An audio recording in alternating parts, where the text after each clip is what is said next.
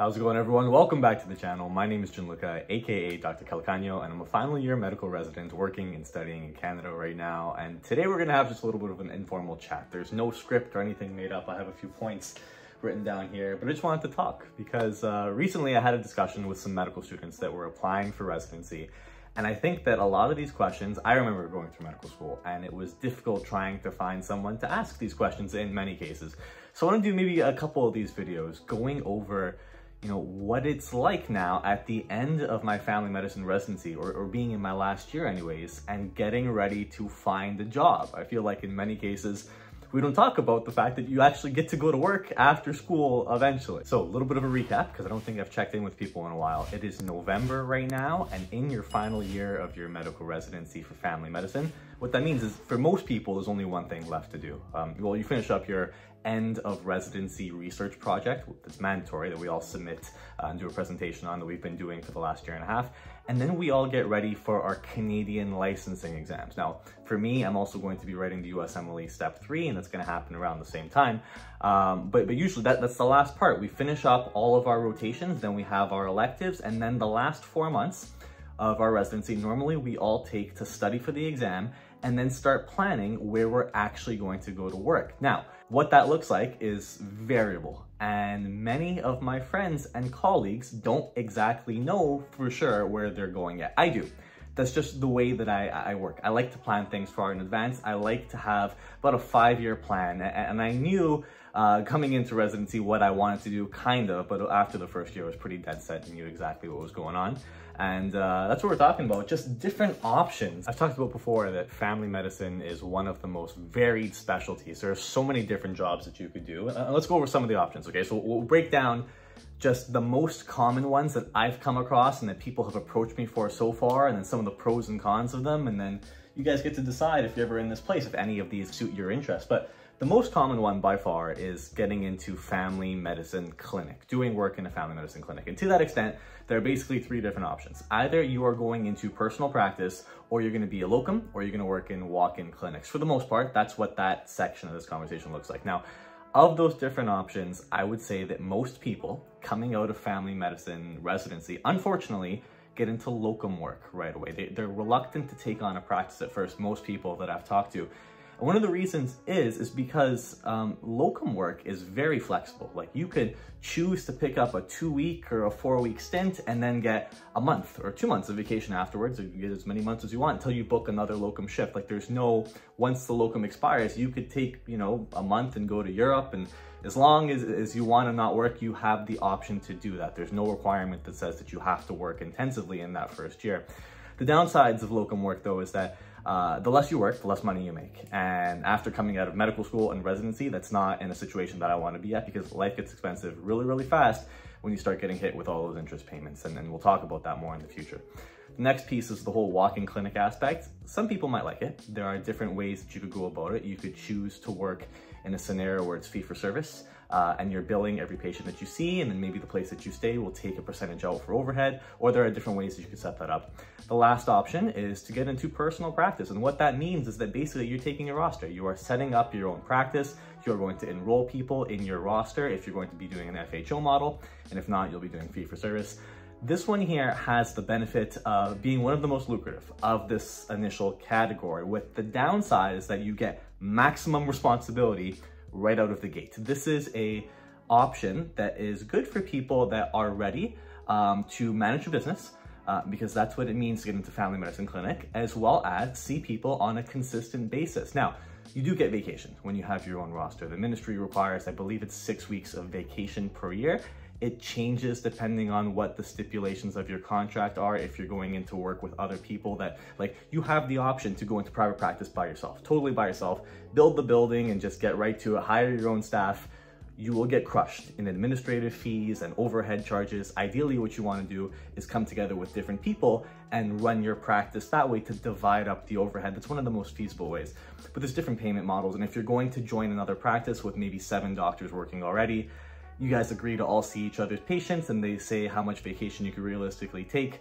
That's how that works for the most part. Now, the other bonus with going into personal practice, especially if you're going to establish your own practice, is that when you are getting into it, certain cities offer monetary incentives for you to come there. And that's just my sell to everyone. If you're looking to get into like private personal practice afterwards, there's almost no reason, I would say, to enter a situation where you have to buy someone else's practice and get hit with that fee right out of the gate in this current environment, because everyone is looking for family doctors these days. The job market is red hot, and if you're a little bit worried for the finances, go somewhere where they are going to give you a sum of money, especially in the beginning, to help with the costs. Because many people don't know, the first, I think it's 3 months, couple months that you're working as a doctor, you don't get paid from OHIP. They back pay you 3 months. They hold that, and then they will retroactively pay you for those 3 months that you're working. But the overhead charges will continue to incur in that time.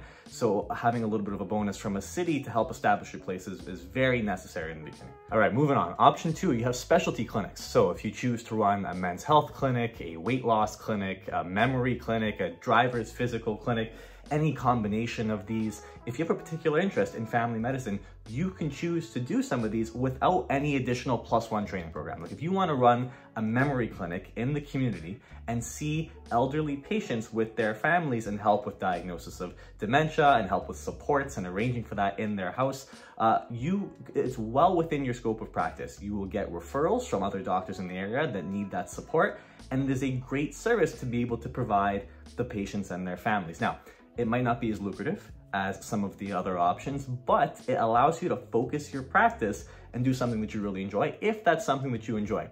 The downside is that for those of you like me, maybe, that might find doing the same thing over and over again super monotonous, it might not be the best in terms of where your interests lie. Option 3 is emergency medicine. Now this one here is interesting because really, until I got into family medicine, like, you don't know just how many emergency room centers here in Canada are run by family doctors. Before the emergency 5-year program was a thing, everyone was a family doctor that ran the emergency departments for the most part, because family medicine as a program wasn't around. In any case, the 5-year emergency medicine option is not the only way to end up an emergency room doctor. Now, in addition, there is the +1 year. So you could do a 2-year family medicine training program and then a +1, and then write the exam and be certified as a family medicine doctor, specialist in emergency care. But that's not the only way either. What you could also do is choose to work rural emerge. And why this is an option, now if you think about it, there are so many emergency departments in Canada that are closing on a regular basis, or they can't have them staffed to be open. So as a result, because there are not enough people to fill these positions, there are openings for family doctors to go and work. And usually what happens is there's something like a mentorship program in some of these centers where you will go and work with a doctor that has already been at that center for a number of years. And you'll have 2 doctors on shift, whereas normally the shift is 1 doctor for the entire rural center. It's both of you and you're working together, and there might be some additional courses that they have you take as well. But after a little bit of a probation period, when you and your employer are comfortable that yes, you're able to manage by yourself, then you begin working as a family doctor in the emergency room without needing to write the exam, without needing to do a formal +1. You can choose to do rural emerge, and it can be lucrative, but it's exhausting. And many shifts could be between 12 and 24 hours. So 24 hours paid pretty well, I would say. And the great part about emergency medicine is that there is very little to no overhead. The downside is that there is a reason why there is a 5-year emergency medicine specialty. And there is a reason why there is a +1 specialty with an exam. And if you are not comfortable in that environment, if there are things that you do not know, you might be setting yourself up for failure. So that's why if you're interested in this route, what you need to do, or what you should be doing, is in residency, look into doing some emergency medicine electives and additional training, and then look into doing some electives specifically with the centers that you have in mind to see what it takes to actually work at that center comfortably. All right, the next ones I'm gonna brush through a little bit more quickly. We're gonna put 3 together here. Now keep in mind that each of these 3 has a formal additional training period if you want to pursue it. But depending on where you're working, and if you're working rurally especially, you don't need technically to have that formal training program. There are definitely people that do specifically care of the elderly, that do family medicine with OB, and that do palliative medicine combined with family medicine without a formal additional training program, even though they all exist. Now, again, these are all like specialized family medicine. If you're going to do family medicine, palliative care, for example, mostly, like, you're not running your own office. Many people don't anyways. You're working primarily in a hospital setting, being someone that is consulted to do palliative care for patients that are approaching end of life. Same thing with care of the elderly. You could choose to work at either a long-term care home or a retirement home, a private center or a publicly funded center. All of these places require people to go and work there, and there's just not enough specialists to go around. So yes, depending on where you're going to work, there's much work to be had, especially in care of the elderly, if I could just say. When you're focusing more on OB, the way that model works for the most part is that you will typically join a practice or a group of family doctors who do OB. And then what they do is they have like a building together. Normally they all work together. They see a bunch of patients that are referred to them, and then they divide up their call such that a different one of them is on call every single night of the week and every day of the week as well. And you are responsible for all the deliveries on that particular day. Pros and cons of these ones here is that it will largely depend on how you choose to work and where your interests lie. Palliative medicine, for example, if that is all that you're doing, can be quite emotionally taxing and draining and requires you to be present with families every single day. Incredibly important, but as someone that did an elective in it myself, I found that on the other side of that, it definitely, if that's all you're exposed to every single day for multiple hours per day, if you're that type of person that's a little bit more sensitive to that stuff, myself included, it was rough sometimes. So I'll just leave it at there. OB, being on call multiple times per week for an entire day, you have to wake up in the middle of the night and go in, and it's long hours and it's hard work. It's not guaranteed in terms of definite, 9 to 5 type thing. It will depend once again on where your interests lie, but it's amazing work if you're interested in that. And some of the happiest times in medicine is when a new baby comes into the world, right? But on the other hand, some of the worst times in medicine are also when outcomes don't go the way that you want. Next is an interesting one, I find anyways, surgical assisting. You get your family medicine residency completed, and then you just become a full-time surgical assist. Now, you don't have to be a full-time surgical assist. You could certainly run your own office and then only do surgical assist for a little bit of extra money 2 or 3 times per week, or even once a week, whatever it is that you're interested in. But I do know people that are full-time surgical assists, because many people don't know, but you need to be an MD to be a surgical assist. For the most part, like you could be a nurse or a different individual working in healthcare that does certain things in surgery, but as a surgical assist to actually work with the surgeon and hold all of the instruments the way that they want and help with suturing and closing and transportation, you need to be an MD for that job. And the pros of that is that there's hardly any paperwork. There's almost no responsibility in terms of seeing patients regularly and following up on different labs. Like, you're just there to assist. You clock in, you clock out.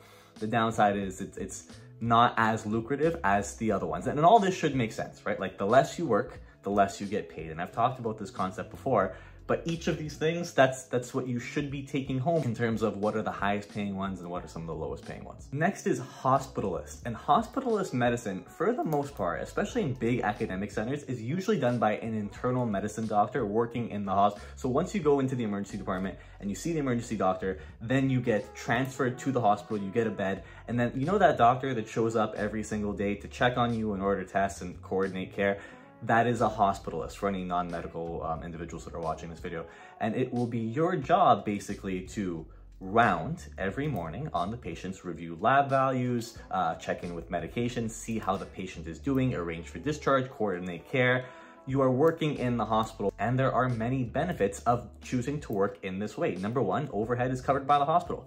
Number two, you don't have to worry about doing things on a longitudinal basis. You see the patients only that are admitted in the hospital until they're discharged. You're not going to have to follow up on them later. And finally, similar to locum work, you, depending on your contract, don't have to necessarily work the entire year. Like, a hospitalist might only work 2 weeks out of a month and then take some time off and then come back the next month. You arrange shifts depending on what hospital you work at, and you negotiate contracts with whoever it is that's currently trying to find a doctor to cover that particular center. And finally, this last one I think is really interesting. This is fly-in medicine, or a fly-in locum, working in some of the parts of the country that are inaccessible by most means and really do require you to fly in for about a week at a time, 2 weeks at a time in some cases. And for the most part, we are looking at areas that don't really have good access to central infrastructure. The hospitals might be really small or non-existent at all. And for the most part, a lot of care in these places on a weekly basis are so deprived of medical doctors that care for the most part is supplied almost entirely by nurses in many cases. And the way contracts usually work, like I said, about a week at a time for the most part, you will divide up what you're doing. And if you're going to do fly-in medicine, these positions are reserved for family medicine doctors that are really just true generalists. Like, you need to have the training to be able to work emergency medicine, to be able to work clinic, to be able to work in some cases OB and do a few other things as well, make some house calls, work with addictions medicine. It really is the jack of all trades. Do it all because you are the only doctor in this area. This may include areas where there are no general surgeons, no OBs, and as a result, you have places where there are family doctors that have even been trained to do C-section procedures. And yes, this is one of the things with additional training, but they're not all like that. In any case, these are options that are very lucrative, but can be very taxing on your own schedule. And usually people that do fly-ins, either they could choose to have their own clinic in like Toronto, for example, and will do 1 week out of a month where they fly into either Kenora or Sioux Lookout or another community like this. And for the most part, the people that coordinate these fly-in locums will arrange for housing and help with food and travel costs as well. It is a good way to get into working some of these really adventurous type of jobs right out of residency. Like, a lot of people that are interested in these more adventurous positions do start pretty much right away, and will set you up for a very long career with being a very properly trained generalist. All right, now those are some of the most common ones that I've heard of, that I've been offered positions in already, that some of my friends have talked to me about as well. I will say that there are many other opportunities and even more that become available with formal additional training. Like, for the most part, anesthesia, family doctors that choose to do an additional year in anesthesiology will tend to run the anesthesiology programs. I think there are still places where you might have someone without that additional +1 doing anesthesiology, but it is becoming less and less frequent, I would say, as time goes on. But really, you know, you could get into sports medicine, you could get into psychiatry, additional training, and really, guys, until I was at this point, I didn't really know just how much work there is to be done and how desperate many of these places are trying to find qualified people. But not just that, people that actually want to work. And that might be one of the biggest problems right now.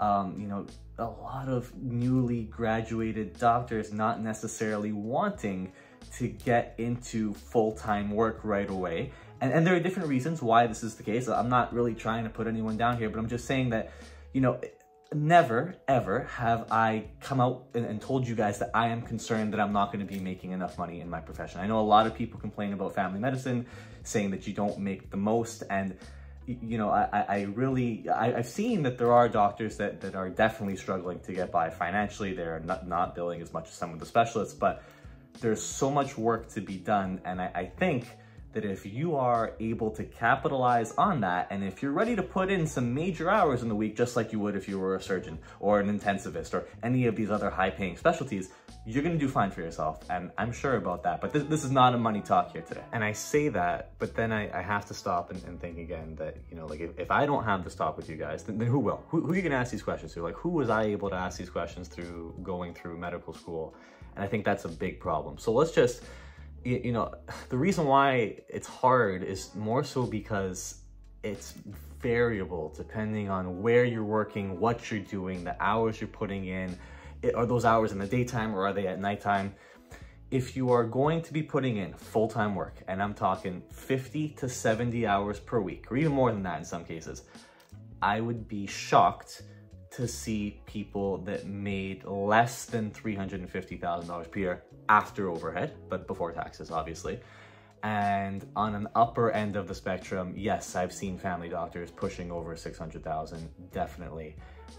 If they're the types that are working surgeon hours, and rightfully so. Like, you're never gonna have me say that I want to work part-time and then get mad at people that make more money than me that are working twice as many hours as me. But that's just my thoughts. You guys might, you know, rebuttal me in the comment section below, and that's fine. But for those of you that are interested, yes, the more you work in medicine, the better you will do. If you invest properly and safely, and you're not taking major risks unnecessarily, you're gonna be okay in family medicine. And I think that a lot of times this gets blown way out of proportion. And when I am staff, we'll talk about some actual concrete numbers. But personally, I've decided against sharing that right now, just because, I don't know, maybe when I'm staffed, the numbers that I have in mind right now won't actually be the case. So we'll hold off just for a little bit longer. But all right, everyone, that's all I have for today's video. I feel like I rambled a little bit in here, but I just wanted to get, you know, like an informal discussion going, and we'll keep it going in the comment section below. If anyone's interested in family medicine, because I guess that's who's going to be watching these videos, anyone that wants to learn a little bit more about what it's like to get into the field, that's my central goal, I think, moving forward with a lot of this stuff. Trying to get more people into family medicine. Like, I don't see it a bad thing in any way to get the most qualified, smartest applicants possible interested in this profession. It was my first choice because I knew that I could carve out an amazing life for myself doing something that I loved, and that's why I'm here right now. And I want you guys to feel that way too. So any questions for future talks, put them down in the comment section below. We'll get around to them. Best of luck with residency applications if you're there right now. Doesn't matter what you're applying to, I want you to feel happy with that decision, no matter where you end up. And with that, good luck, everyone. We'll see you all in the next one. Everyone, take care.